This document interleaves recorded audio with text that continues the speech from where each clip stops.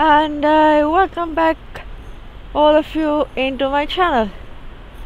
So, what are the big news today is that I have finally reached into another city, which is Frome.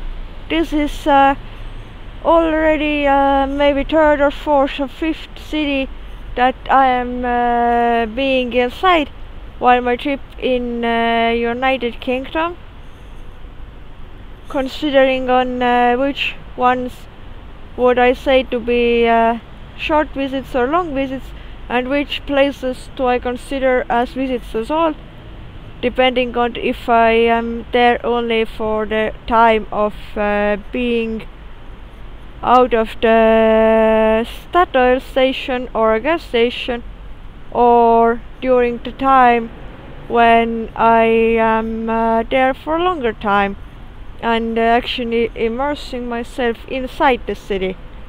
So it all depends on this and that.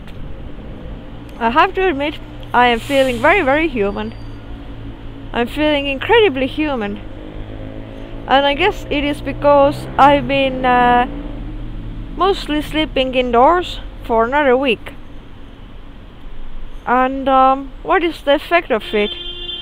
Is that I'm just sort of feeling like, like society is sort of bringing me into itself again.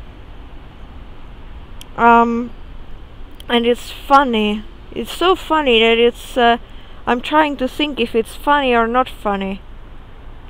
In a way it is, incredibly annoying, but in a way it's so comfortable.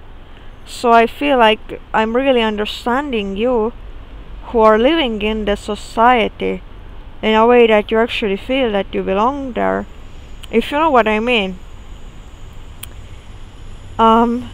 So what is this thing that's been going on? I can give so many names to it. I can give literally thousand and billion, trillion, million names to it, and I still cannot grasp it in a way that my body feels accepting and my spirit feels alive. And I feel like this is really important. Whatever you're doing, your spirit has to feel alive. It has to feel that it's doing the right thing. When your spirit is feeling it's doing the right thing, then your body is really functioning in a right way, in a way that you are not having a lot of regrets, and in a way that your body is constantly in tune with it, or at least being guided by the spirit. Or if not guided by the spirit, then the spirit can, jump in and tell the body that, this is what's going on, and this is the way you have to follow right now. So when we take the three, the mind, the body and the spirit, these three are very important things. This is what you consist of. The mind is where your mental power is, where you can focus, where you can make your decisions and your intentions and everything at all. Your body is the physical thing that follows the mind, and in actuality works together with the mind if everything is good. And the spirit is the thing that gives it a life, that gives it a life energy and force, which is really important.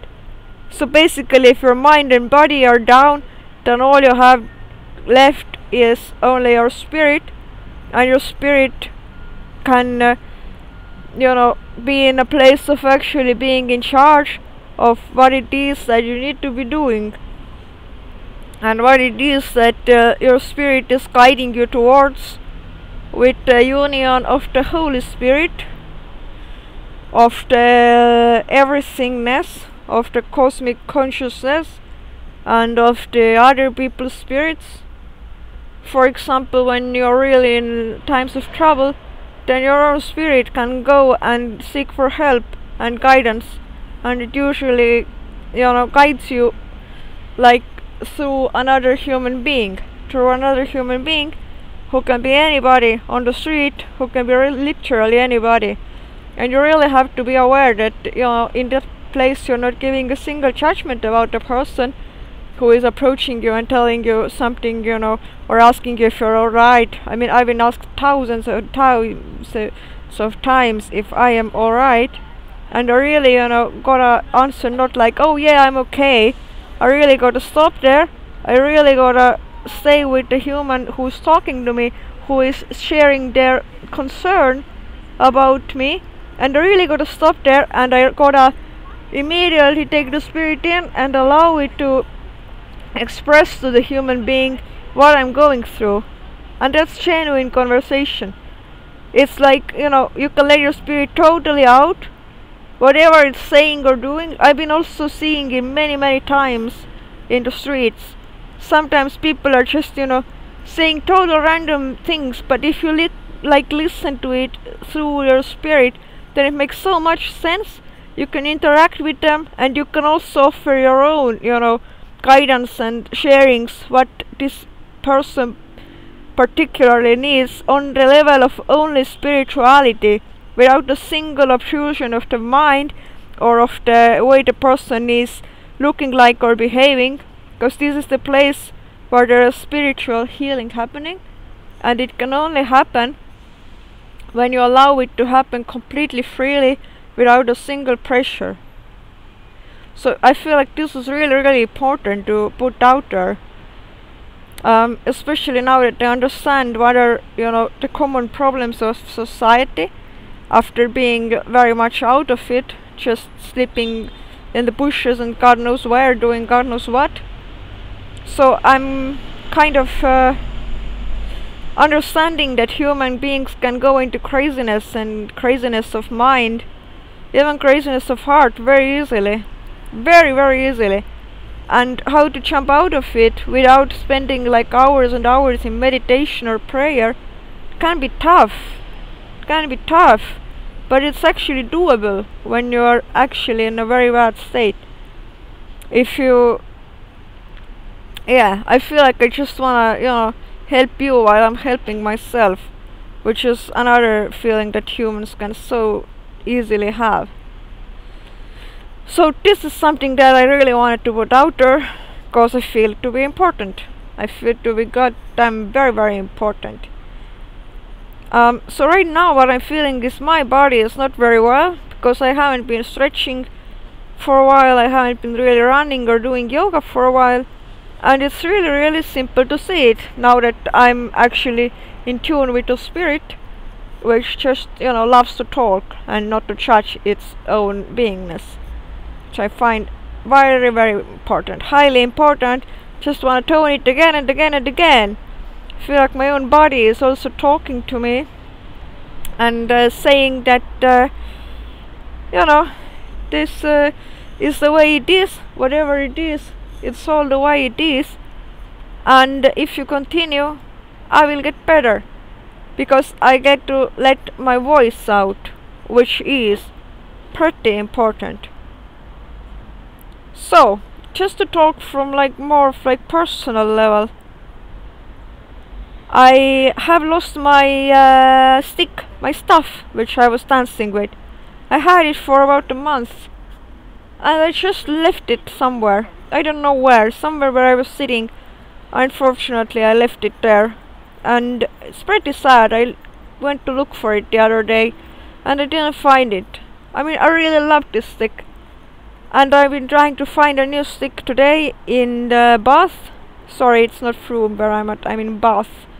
I'm very sorry, I just made a mistake. I'm going towards Frome.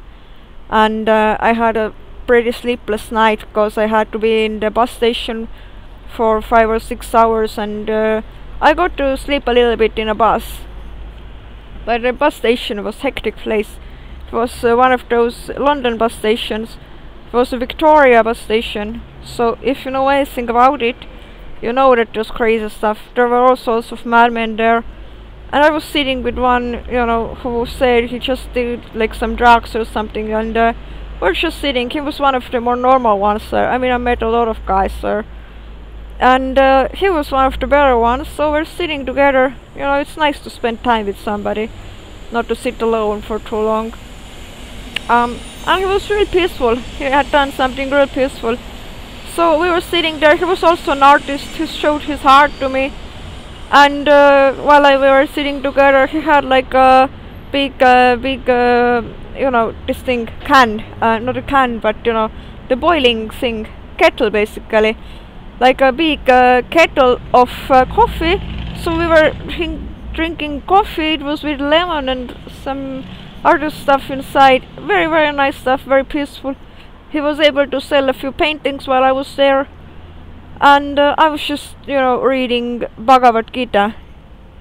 There was just Ganesha's birthday while I was also in Brighton, and there was a big celebration. A lot of Krishna monks were there, and while we were walking with my friend Luke, then one of the Hindu monks started to talk to us, and he also gifted me a Bhagavad Gita, which is the Hindu holy book, which is a book which I started to read one time when I was in airport, and again I was spending there like a long time. So I went into the prayer room to get some peace and do some prayers and meditation, and I started to read Bhagavad Gita. I found it there on the shelf, and this is where I really got into it. But unfortunately, from the prayer room, I mean, you're not gonna take anything out of there, because you want people to actually have a good experience, to read the holy books and to pray and to meditate and do the chanting that they need to do and so on. So I was actually really grateful that I was gifted this book a few days ago, or a week ago, from a Hindu monk. Very, very nice. I mean, I'm strongly with the belief that spirituality has to be completely and totally and free. I mean, it can be on donation basis, but me myself, I'm basically refusing to pay anything for spirituality unless it is very, very important for me. For example, like a few of the Dances of Universal Peace payments and things that I have to do in order to get the knowledge and the stuff that I really need to, which is, also a place where people have put a lot of effort inside. But this is another topic. This is just, my own little decision that I have made, and which I am very, very grateful for. But this is just a small thing. Other than that, if there's like big spiritualities, like Jesus Christ, Christianity, Hinduism, like Buddhist books and stuff, I feel like this stuff you need to be like really free. As well as the stuff that I am sharing and doing. I do this completely free, out of my own time, my own pocket, and my own neediness and a sense of duty, which makes me feel, which makes me share my knowledge, my life and my information, my experiences, my way of beingness, my way of life, my way of anything and everything. I should probably talk a little bit slower. I'm just, feeling like once I start to talk, I've got so many things to say. When I calm down, then it gets slower, and I really get into some sort of like actual topic which I wanna talk about like more in depth.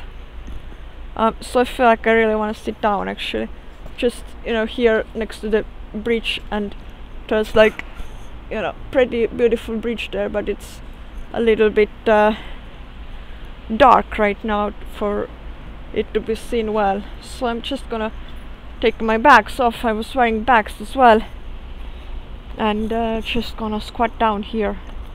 Feel like squatting, when you have like your heels down on the ground level. It's really good. It's like the best position for your body.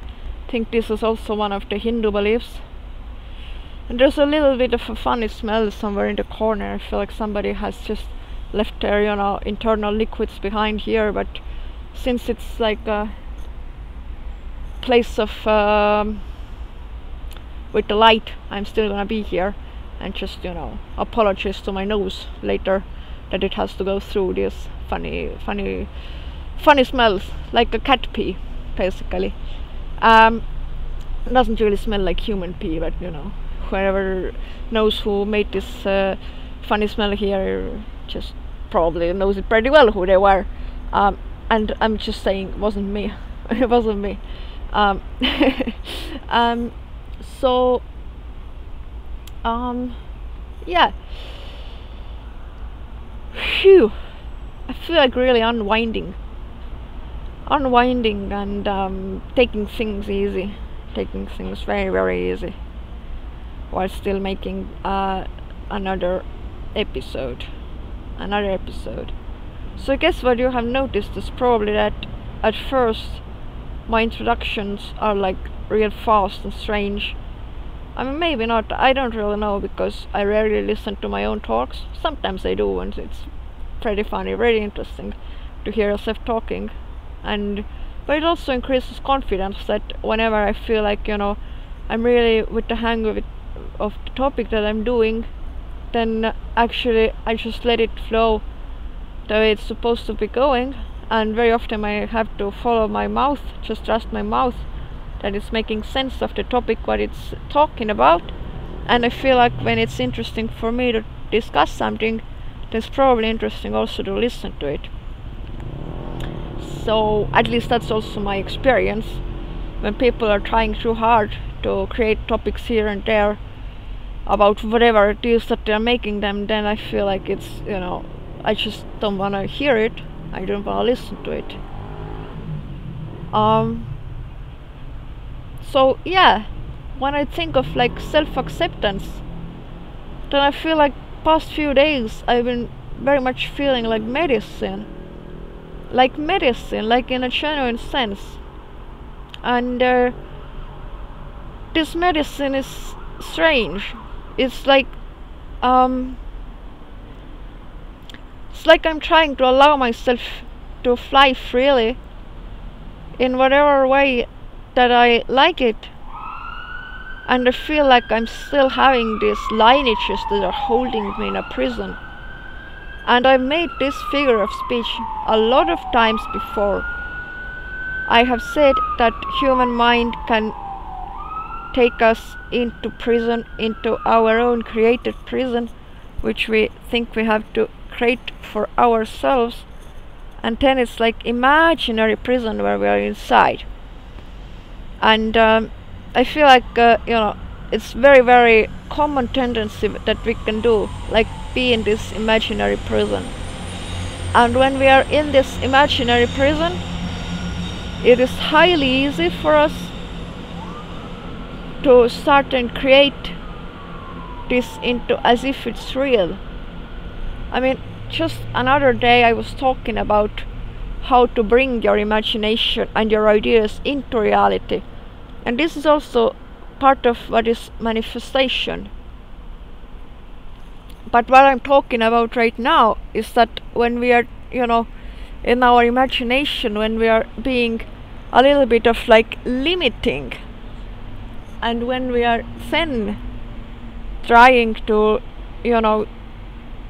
almost like believe into our imagination and that is real thing, then this is a little bit can be a little bit tough, because how do you run away or out of something that is holding you there inside, but that seems so real and like almost like a jail?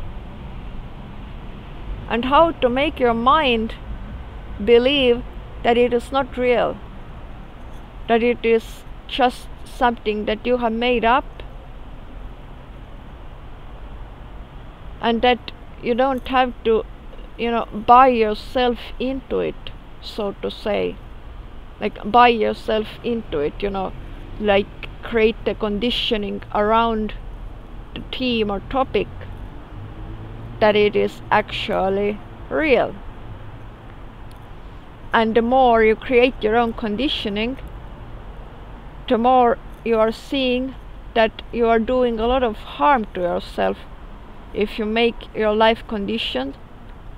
For example, what is a heavy form of condition that usually people take as a normal thing is the thing called plans. Like plans, ideas and creations. this is actually heavily conditioned. When we make a plan about this and that and all of these things, this is a heavy form of conditioning. And it's very tough when we make a plan and we really wanna make it happen. As simple as like a bus ticket or like a little travel from one place to another. One thing is when you have intention, and intention usually is something like creative in a good sense, that you really intend something good for the world, for some meta concept that you think of, or some human, for yourself. When you have like just a pure intention and you don't give it a lot of conditioning, but you go with the intention and you allow it to happen. But another way is when you are having a plan and you are really precise with it, and you're like condition, and then you expect that all of these conditions will happen and will go the way that you want them to go.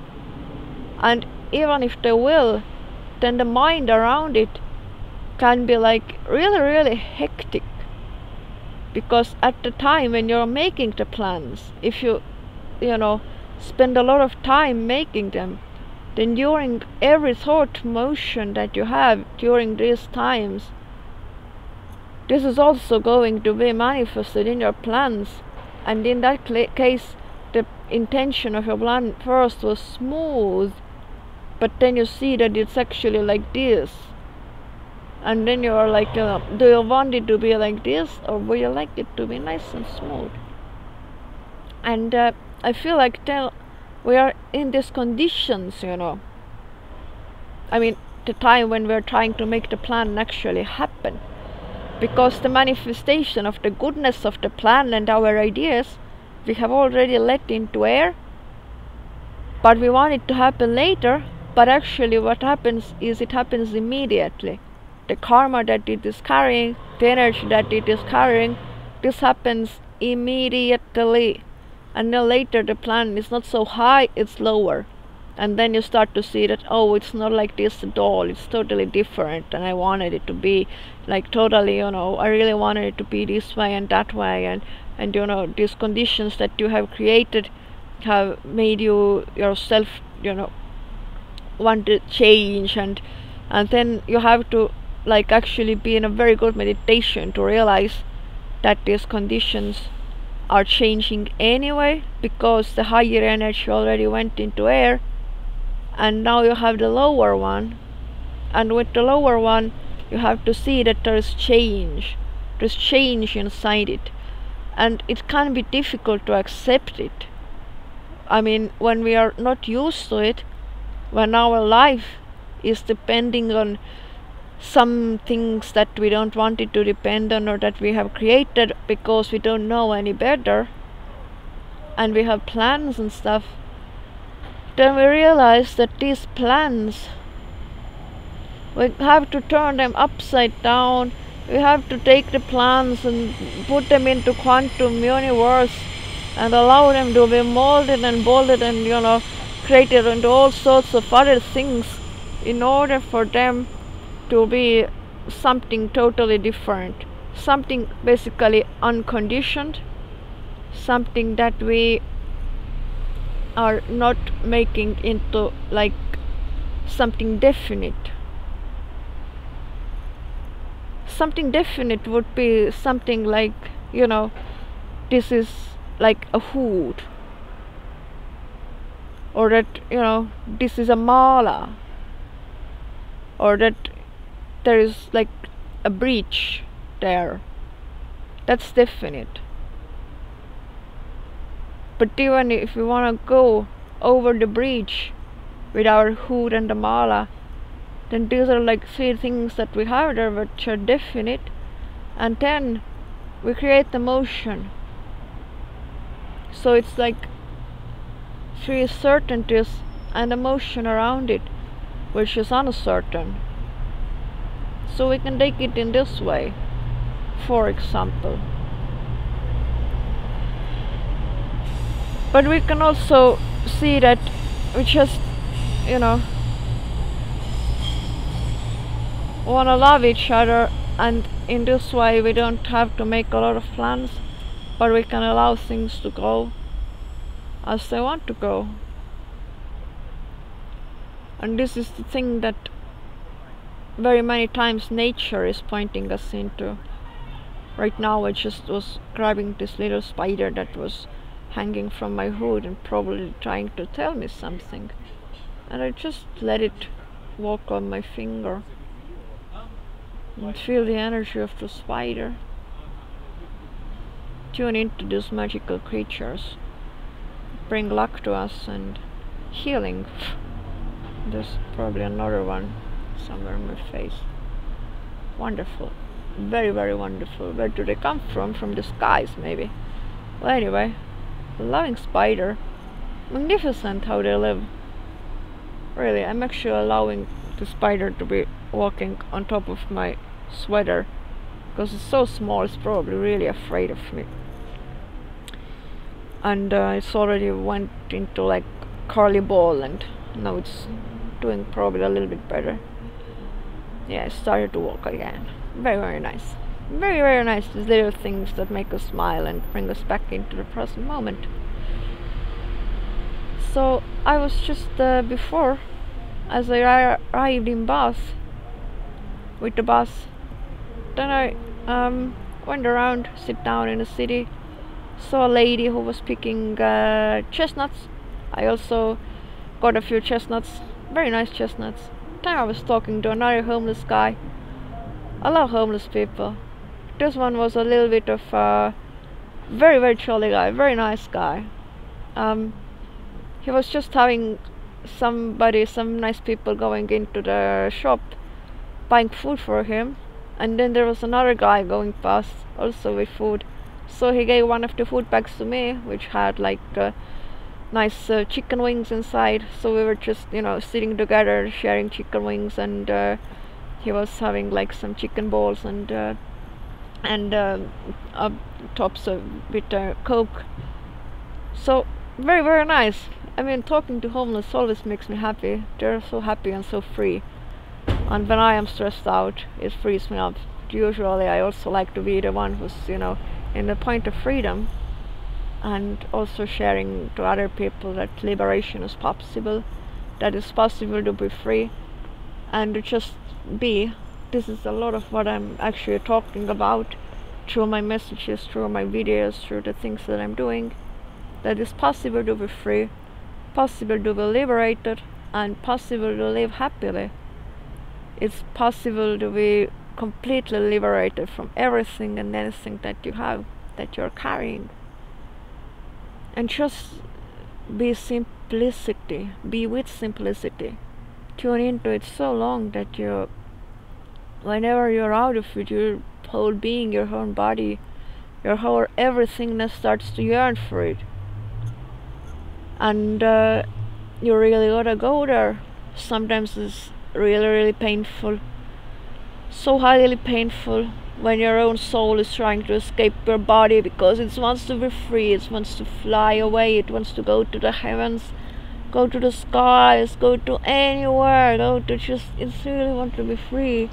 And when your body is not allowing you to dance and sing and do these things that your soul wants to do, then it's really, really painful.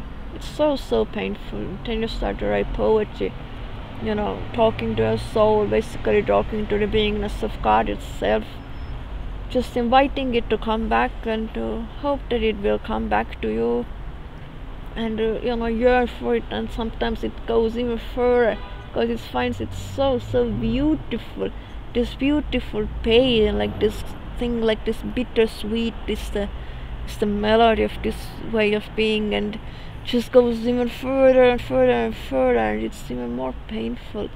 And then you are writing poetry, you're doing all sorts of things for it to come back. And this is where you find the godliness, where you find what it's about, what the world is about, what the universe is about. This is where you start singing, you start to be happy, you start dancing in the streets, You start to talk to people you didn't think, that you would talk to. You start to do all of the things that you thought are impossible for you, but possible for everybody else. Every other single being can do them, but not you. No, because your soul is, so away. But what you start to do is you start to yearn for your soul, for your beingness being away there, and this is how you establish a connection with it. How you establish a connection in a way that is in a form of like devotion, a form of like chanting and singing and releasing yourself, your body out without a single way of holding it back. This is also what I'm sometimes talking about, and sometimes this is the thing that makes us communicate at all. It's the language of the birds, it's the language of, if you're listening to bird song, then the birds are always yearning for each other, but they don't know it. They're just making the sound because it's so natural, this beautiful bird song. And this is what humans are also doing. And sometimes when you see somebody in the streets alone and they're talking to themselves, or as if talking to somebody, some spirit, they're singing or expressing their beingness in strange ways, just sitting in places and not doing really a thing, or even feeding birds with bread. This is also what I put into this category. This is the same way, same place where a human being really is yearning, is like totally yearning, and it's so big part of existence and so important, because it's how our soul is expressing devotion, our body is expressing devotion, and ourselves as human beings in our natural form, we also have instincts and stuff. We are expressing it, and when we are expressing it, then it is just it goes through us in a different level, in a different way, and it's highly devotional. It's highly important for human beings to do this.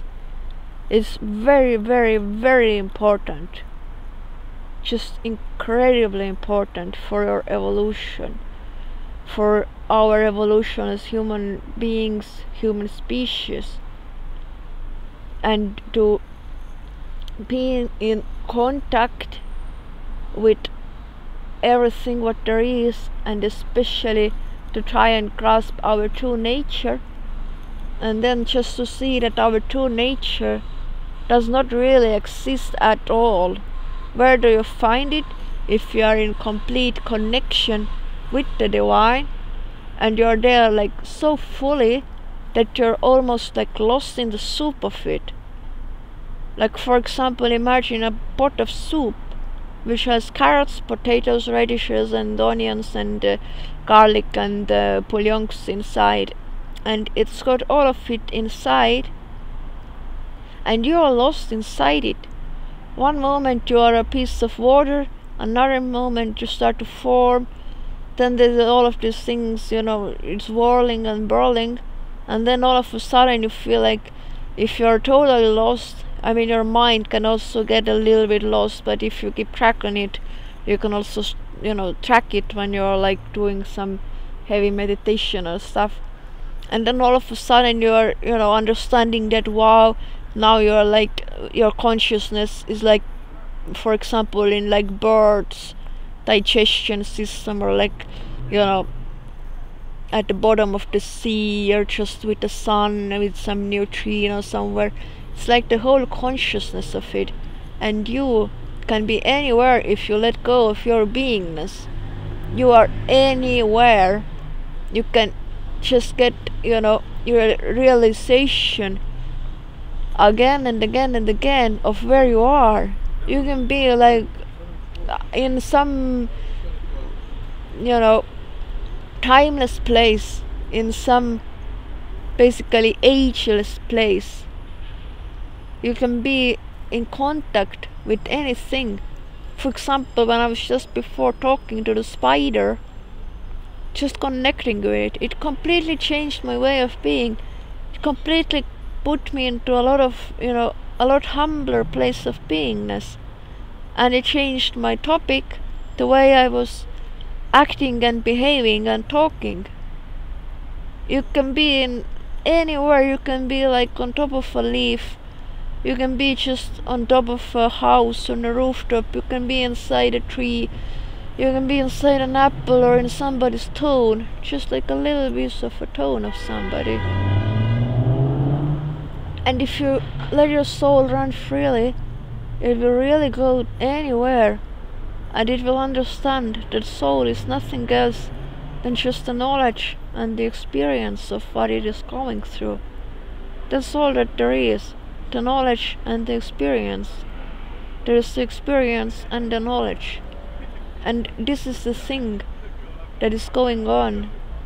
Sometimes we're a little bit lost, and then we're found again. But we wouldn't have the pleasant feeling of finding if we weren't ever lost. And if we're really mindful, we are never lost. If we really take care of our mind and our body and our way of being. But then again, maybe we want to travel, because when we're sitting, on the other end, when we are sitting in meditation for a long time, then we can have total clarity around where we are, but we can still be in these amazing places, like, inside somebody's cell or molecule. And we can see that it's all transitory. It all turns into consciousness, and it all turns into nothingness. And I wouldn't like to put all sorts of names to it. I really wouldn't like to do it, because I feel like it can, influence the way that we are journeying on the planet and around the planet, and our life journey basically. I don't want to make it too difficult or too tough to understand. I actually want to, or would like to, keep it, magical and clear, as well as, at the back of my body I feel like a bowl of little something, little unnameable thing, just transitory, just abstract and nice. So what I was doing before, I was sitting and I actually realized that I'm talking a lot from the spirit right now and not from the mind, and you probably realize and see that it's very different from the way when I'm talking from the mind. But I'm kinda, not putting myself through a hard time. So as I was talking in my last video, was that I was doing Om Mani Padme Hum with my mala. But actually this mala had 99 beads, which is Islamic mala, with the God's names of Allah. And I actually had two malas, but I feel like I really like Om Mani Padme Hum, and I gave it a thought. I really did also the Allah names with the mala, but I felt like Om Mani Padme Hum was so much more communicating with me, so that I took the two malas which I had, the 99 bead malas, and I made them all into 108 bead malas with 10 beads on top of it. The Buddhist path of like the 10 perfections, which is pretty symbolic and nicely simple. So what I have now is the same mala with 108 beads, just a little bit of a change. So I did this Om Mani Padme Hum with it, and